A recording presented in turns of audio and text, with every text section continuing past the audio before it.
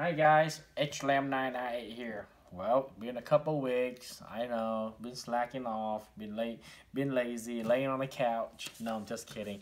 Um, well, like you know, America's opened back up, and restaurant was start to open up, bars start to open back up, country clubs open back up, and hopefully we get back to our normal life again. Hopefully, I say hopefully. The COVID-19 sucks. I mean, it is killing our economy. It killed my paycheck. It killed my wife's paycheck. But gladly, Uncle Trump got a plan to make America great again. So, well, thank you, Uncle Trump. Oh, plus Uncle Trump buck. That was $1,200 from Uncle Trump for each individual. That's really helpful. Mrs. Nancy Pelosi tried to take that credit for herself. I think which is bullshit. But anyhow, the stimulus package really helped the economy a little bit, you know. When you went to Lowe's or Home Depot, you see people was piling up trying to get the home improvement stuff, which is good, okay? Before I start a gun video review, I would like you to like, share, subscribe. I don't ask you to pay me, guys. Just like and share and subscribe to my channel. I'm not like those guys in the Patreon that ask you to donate money. I don't need your money. I'm like Trump. I inherited a lot of money, okay? I don't know if that's be a joke or not, but it's pretty funny.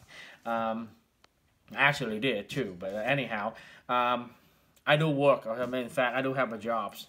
Okay, all right. Next, long story short, Beretta M9 or Beretta 92 FS, long serving in the military.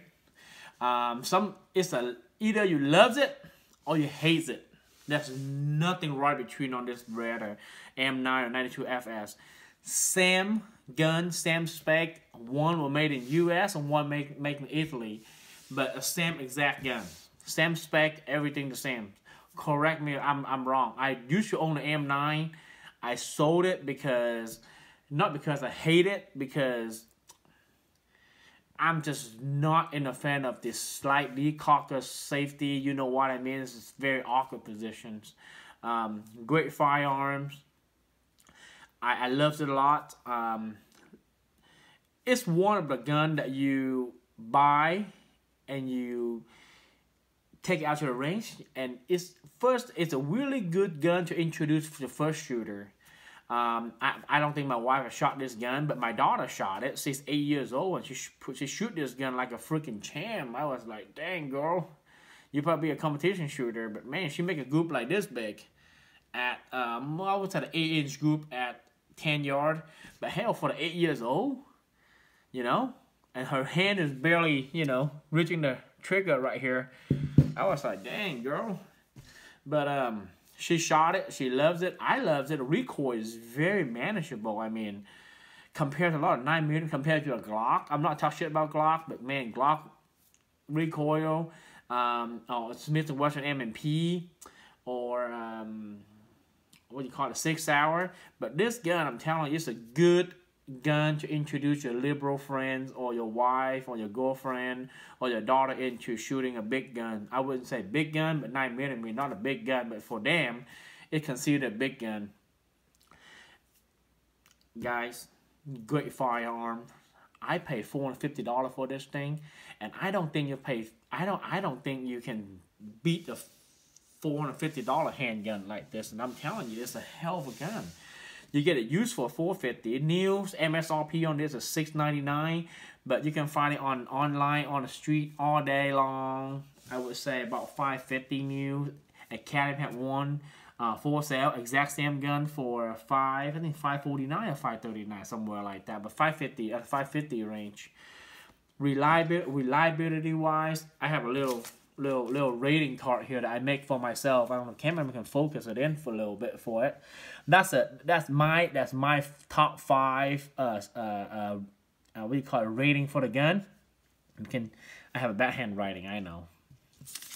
Anyhow, reliability, 5 star. 5 star, reliable. Somebody said, "Oh, this gun having problem," or Navy SEAL, you know, having this gun would blow, the slide was blow up, you know, on them, and they got stitching on the hand and stuff like that. But that was That was introduced on the first batch of Beretta was making in the States.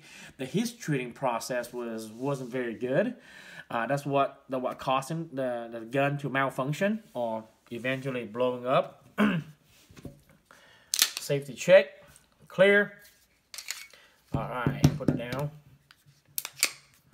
I know I dropped the slides a couple of times. I got some viewers tell me not to do that, which I completely understand because learned it from my grandpa told me never drop a slice on a gun.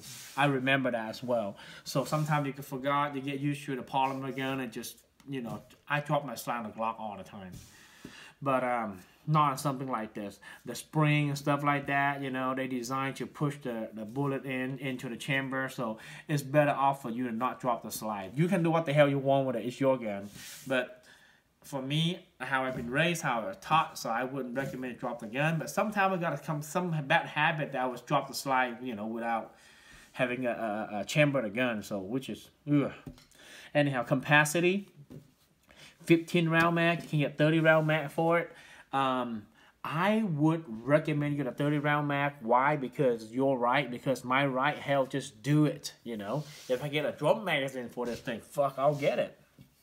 You know, it's America, guys. We live in a free country. So, well, other than you live in California, New York, and Michigan, and all those communist states, durability, very, very, very durable. Man, this is the only handgun that I dropped more than 1,000 rounds to it without a malfunction. I said without stovepiping, without jamming, without extracting problem. Man, this freaking thing just run and run and run. It's the open slice that you see. Well, open barrel, open slide, whatever the hell you call it. It's a short recoil action. I believe it's a copy, not a copy. The design on this thing was based on the Walther P38, which is the old German gun. And great freaking firearm, guys. Accuracy wise, oh my god, like I told you earlier, my daughter can make a group like an 8-inch group at 10 yard. I myself, I would say I'm better than my daughter, but my grouping would be about 3 to 4 inches. If I, you know, give me a good match ammo and give a good focus at about, I would say 10 to 15 yard. I shot this thing countless times, but I just don't take it out to the range very much because I hate cleaning this freaking thing, you know. I'm going to tell you why in a little bit. Oh, what else? Oh, ergonomic. Oh, my God. Ergonomic is phenomenal, guys. The grip is a little big for a lot of people. I have a large size arm hand. Fit me perfectly. This is a gun of the 80s. Die Hard. Oh my gosh, freaking Die Hard. I was in Vietnam. I was 10 years old or 12 years old. I saw the Die Hard poster. Well, with Light Hard, which is a American imperialism in Vietnam. So, which is illegal in Vietnam. Everything in America, you know, I'm glad I'm here, guys. I love America. But that movie was actually illegal in Vietnam, but somebody chose to have a poster, and I saw that poster. I thought, oh my god, dude, what the hell was that? And this gun is in my head since I was 12, and I never know what the hell this is until I come to America. I said, dang, that's a Beretta M9. I don't know what the hell is Beretta 92 FS. I don't know. Oh shit, that's an M9. I was blown up, mind blowing about seeing this. I was so happy as I get my hand into it. This is not the first handgun I bought. My first handgun I bought was a cheapo High Point, and then the second gun I bought, I remember the Beretta M9, and God, man, I'm telling you, if I can have sex with this gun, I would have sex with this gun. I'm telling you, this is how much I love that Beretta M9 design. It's, you know, you're 12 years old, you don't know anything. You saw that gun in Die Hard, you know, and I was like, dang, I want this gun. It's in your mind. But anyhow, love the freaking thing. The gun came with a 4.9 inches barrel. I don't know why I said 5 extra 0.1 inch. I don't know why I make it 5 inch, but 4.9 inches.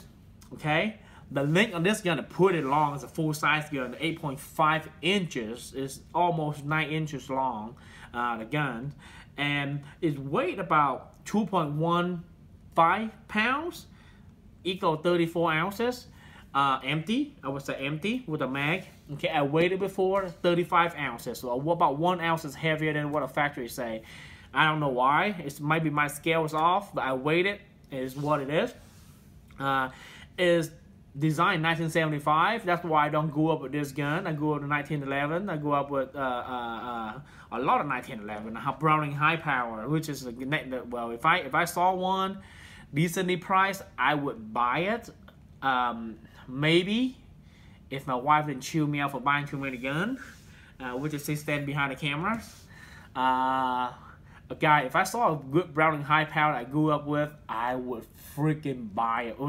I saw a lot of them with a really beat up condition, and guy, if I saw one decently priced, good condition, Browning high power, I would definitely buy it. I don't grow up with this gun very much, so I don't know much about this gun until I come to the state, until I start shooting. I love my M9. I sold it because it's just, I think the gun is very awkward. Here, the safety. Alright, safety check again. No round of chamber. It's freaking awkward. You see that? You can't use your finger. Yeah, you can, but it's really in the awkward position, you know? With your, and then you use your thumb, it's like, God, why don't you put a safety right here or something? Damn it. Or, well, ambidextrous safety, or that's decocker. I really wish they have a what do you call it, ambidextrous slice, what do you call slice release, but it's only gonna come on the left side. I wish I have both, you know, ambidextrous on that. But hell of a guns. And one thing that I pointed out to a lot of people is this assembly on this gun. Oh my God, bam! Oh, see how easy that is? To take the slice out. And the reason why I hate to shoot this gun, because I need to clean. I put some Miltech 1 grease on there, which has helped because I don't know how you boys looped your gun, but I love some good high quality what do you call it, synthetic grease on my gun, because it's run better. I grew up with it. People put good, you know, CLP or good gun oil or locust. You know, one thing I really want to share, my little secret, is chainsaw oil work really well on my Glock and my AR too. So chainsaw, I have a chainsaw. I use those oil for my gun. It's freaking thing just work great. It doesn't gum up or anything, and I loved it. Hey, even on a well, you know, I put that on my bolt action gun, some chainsaw oil. And I found it worked pretty good even on a 20-degree, you know, temperature in the wintertime while we're wild deer hunting. So hey, it's worked for me. Let me point it out. Let me see something I can use. Okay, all right, here I got a little knife here. See all this little gap, little glue here. All the powder residue is all over in this area. And, you know, around a little gap here. Oh my God, cleaning this freaking thing is a bitch. I'm telling you, cleaning this thing is really take a lot of times. I used to do a little Q-tip to clean individually. Oh, I hate to do that. You know, with my Glock, I just wipe it off. With my 6 out, to wipe it off. But with the freaking thing, it just stuck in here. And one time I shot about 400 rounds. I'm just being lazy, and I had my buddy shot his. Well, I don't know how many rounds my buddy put in there. His bullet, you know, it's my gun, his bullet. I think he probably shot about 100 rounds through this thing. I said, boy, I put 400, put 100. I think we have about 500 plus round this thing, and I took it home and cleaned it. It's a bitch. I really gotta put this thing out, you know, in a state. Say, you know what, I don't want to shoot this thing anymore because just the cleaning part sucks. But reliables, 500 plus round at the range without one malfunction, and accurate, guy, freaking accurate. But if you're talking about buying a gun that for you, your family to enjoy, I wouldn't look away, you know, from the Beretta M9 design. I'm a Beretta 92 design because it's a freaking good gun. I loves it. My daughter loves it. I will take this gun out to the range again, maybe this weekend if not rain. Have my wife shot it, and man, this freaking thing just no recoil. I would use this gun for home defense all day long. I wish the 92, well, the 92A1 came with a titanium rail to mount your laser or your flashlight on it. It's a good option for home defense. This one, it doesn't come with a titanium rail, but I love this gun. It's a gun of the 80s and the 90s, you guys. A lot of people want Glock, and man, come on.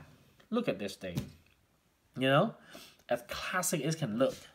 It's a beautiful gun, and the Beretta 92FS is a symbol of no concealed carry sign. When you see the no concealed carry sign, that based out of this, you know, the little no gun sign, I don't know. It's based out of this gun. So very, very popular gun in American culture, served in the military all over the world, not only in the U.S. Great firearms. Secondary truck gun, yes, very, very reliable secondary truck gun. And people told me that one thing I think people just blow smoke on me, which is, let's say that stuff was gummed up in here. No, it's not. Bullshit. They say, oh, the consumer carry this in Iraq, you know, this and that. And you know what? My cousin got this freaking thing on his hip in Iraq, in Fallujah, in the combat. I asked him, U.S. Marine Corps, hell, that's freaking good gun. This and the M1911A1, good firearms. Because they say they wish the 45 a high capacity magazine, but don't get me wrong, guys. I love my 1911, but this freaking thing is served well in the military. If it's good enough for a military to use it, it's good enough for us to use it. That's how I put it out. Will some combat also make some special version of this gun? Nicer grips, you know, nice sight. Which it don't matter. You know, for me, it's something perfectly well. I paid $450 for this gun, like I say. Man, hell of a good gun. And what else is I need to want to talk about? Yeah, the polymer grips. I'm probably gonna change out to wood grips. I need to beat this one up a little bit here. Julie, can you focus in a little bit? See this? You see this? This wear here. This means countless rounds have been shooting through this gun, and the one of shell defect that hit this spot right here. So you see all this worn right here. On the Beretta, the more you see right here will be the more the gun was fired. So the guy can't lie to you. He said, "Oh, this gun is brand freaking new. Look at this. Uh-oh. So that's what showed the gun was being used a lot or not. That determined how many rounds the gun, you know, how much the gun was shot.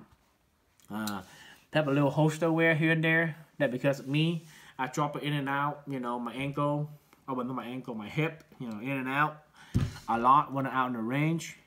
I think the last time I was to rank my buddy, I dropped the thing in mud, and I don't have a towel, so I just pull a bottle of water in it and shook it off and hell, shoot again. It's aluminum slice. I mean, no, aluminum frame and a stainless steel, well, steel slide or metal steel slide. Great firearms.